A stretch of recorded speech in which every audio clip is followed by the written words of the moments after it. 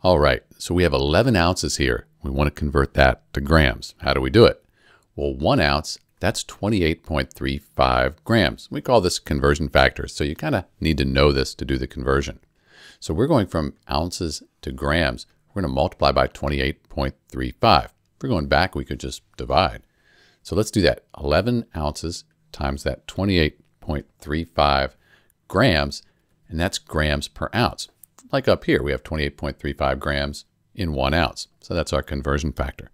When we multiply, we have ounces on top and the bottom. Cancels out, we're left with grams. So we're just multiplying 11 times 28.35 grams, and we end up with 311.85. I'm going to call it 311.9, and the units are going to be grams. That's it.